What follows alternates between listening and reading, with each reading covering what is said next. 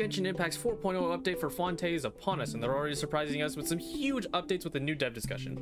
This contains some incredibly good news this time around, so stick around because these are things we've been asking for. Starting us off, we have a ton of changes to artifacts. As expected from last major update, we got new artifacts in the strongbox, and once again, we're getting even more. This time we are receiving Tenacity, Pale Flame, Shimenawa's, Emblem, Husk, Clam, Vermilion, and Echoes. I think this one's pretty exciting since a lot of these domains are specific to characters like Pale Flame and Vermilion, so it feels pretty bad to farm there. Generalist sets like Emblem and Tenacity are also a big deal because a ton of characters can make use of them, and you won't have to constantly dump resin in there to get some other garbage artifact. To top it off, we are getting even more artifact space. We are upgrading by 300 slots, or 1,800. Our inventories have more of a reason to hold on to 5 stars to Strongbox. More inventory space also pairs well with now being able to select 4-star artifacts to destroy. A good amount of players never hold on to 4 stars, but having to slowly click through them one at a time to get rid of them is the most tedious thing you could do. So now you can just select them all. They also mentioned that they are thinking of some ways to make locking artifacts better, which I'm not really sure what they mean outside of like making a hotkey maybe, or maybe making the UI cleaner, but if there's something they know that will make the overall experience better, then hey, I'm down for it. All of this is good stuff, but the absolute best news that has potential in this article is this sentence here. Regarding current cumbersome process of equipping artifacts, we are currently discussing a new plan to help travelers select and equip artifacts as quickly as possible. Oh my god, finally. Now we should keep in mind that this does not directly state anything about how it will actually be implemented, but it definitely skirts the line of our most requested feature, artifact loadouts. With how many people talk about the issue, you would expect it to be like most RPGs who have a loadout system, but I think it's really important that people draw out some concepts and put some thought behind them so that Hoyoverse knows that we want it. But what's an artifact without some weapons? I mean, we use the double. You know what? Whatever. At this time period, if you have bought the battle pass since every patch since 1.0, you can have all the weapons up to refinement 5.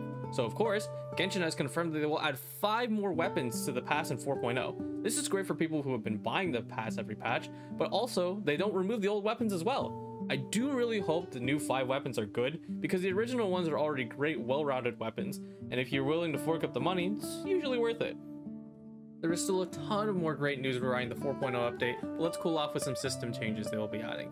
Gyroscope controls for PC and console platforms. If you don't know what a gyroscope is, it is basically something inside your game controller that when you tilt it around like a joystick, it'll actually move the camera for you. This is great, as I've played many games who make effective use of this feature like Splatoon and Overwatch, lessening the reliance of having to use always your thumb on the stick to move around the camera. Especially with a game like Genshin whose combat is relatively fast-paced, you do want to be able to look around without having to take your hands off the controller.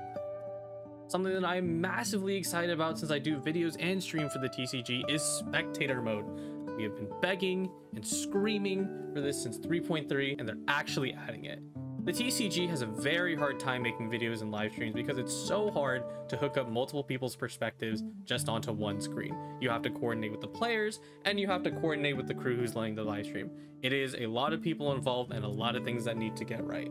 This feature makes it super easy also for console and mobile players to share their games with their friends, because the setup otherwise is so terribly complicated, and especially like if you're a mobile player, sometimes your phone is too weak, sometimes your Wi-Fi is too weak. There are so many things that can cause your stream or just trying to share games to people that cause it to fail. What's super nice is that this feature is not bare bones. You can change who you want to view your duel, you can change how you want to present it, you can show, oh, I want you to see my card information, or ooh, I don't want you to see my card information, to, you know, kind of protect your game so people don't cheat over them.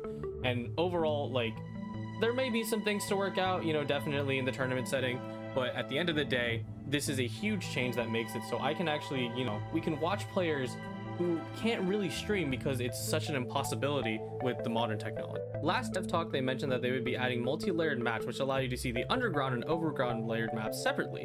This change should have definitely came during the 3.0 patch, as it's available on HoYoLab's interactive map, but better late than never, as I'm sure they will add more underground areas in the future, so enjoy having a much better time exploring the underground. Last and certainly not least of the potential changes is that the devs have made a statement on regarding the daily commissions system. The current daily commissions mechanic is not flexible enough.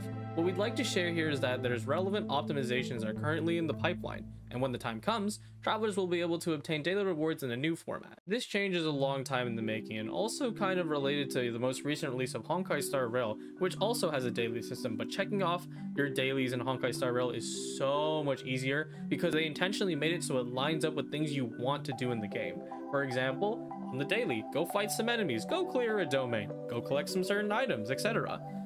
They even have talking missions where it's significantly less tedious than Genshin. Sumeru was a big offender of poorly designed talking commissions because you would have to teleport constantly all over the place, and if you're on a device that has bad load times, you have bad Wi-Fi, this would make your commissions just exponentially longer and ultimately very tedious. I overall think Genshin Impact's commissions are okay, but small things to make it more in line with things that you want to do, like for example, like I said earlier, clear a domain, go kill some enemies, get some gold, do something like that is going to make them much better. Like I said in artifact loadouts, you should absolutely create concepts and talk about why you don't like the current system so that if this change ever does come out, you can see the changes that you want happening. Go comment below what you don't like about commissions. Lastly, an update that's related to the main draw of 4.0, that being Fontaine. After completing the Archon quest in Mondstadt, a teleport waypoint Sumeru will unlock automatically. This is a great change aimed at new players so that they can get materials for Fontaine easier, since otherwise it would be an incredibly long trip before they made it over to the region.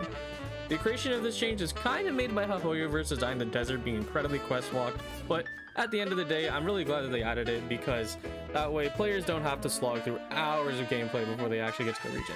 And if you were curious where this is located, I'm going to go ahead and use the HoYoLab interactive map. So right here, I'm zoomed all the way out. You can see Liyue, you can see Sumeru's jungle region and the 3 major desert regions. And the region that they want to have this teleport waypoint is going to be in this half of the desert. Now, they didn't specify which one. However, I'm going to take a guess, and they'll either give you a statue of the 7 or one of these teleport waypoints right here, because if you have explored this area of the desert, you do know that there's a little whole river that leads all the way out to the sea, and you know, as a result, I want to speculate Fontaine is probably up here, and that makes a lot of sense. And so if Fontaine pokes out in this corner, it makes a lot of sense why they did this, because you would either have to travel from all the way over here, and like that's a nice guess. Like, this is painful. You don't want to do that. And that is all for the developers' notes. I'm so happy they're doing things like this because at the end of the day, everyone understands that they are kind of working on quality of life changes in the backgrounds, you know, like that map feature was, you know, a month ago or so that they talked about. And it's so important that we enjoy these things and give them really positive feedback about it, because this is the thing, these are the kind of things that we've been wanting for a long time. Now, like I already mentioned, there are some things that are solidly in, like the artifacts, the battle pass, but things like the daily commissions and artifact loadouts changes, they are thinking about it. There's nothing confirmed. So if you want to see these changes happen, talk about them, discuss with your friends, comment below. I'm going to do videos on them later. But yeah, that's going to be it. Of course, the special program is going to be in 2 days. We're going to see all of Fontaine, or we'll start a bit, but you know, same thing, who cares? And of course, like in bot fight, I will be there no matter what. So I will see you Friday reacting to the video. And that's all. Subscribe, like, goodbye.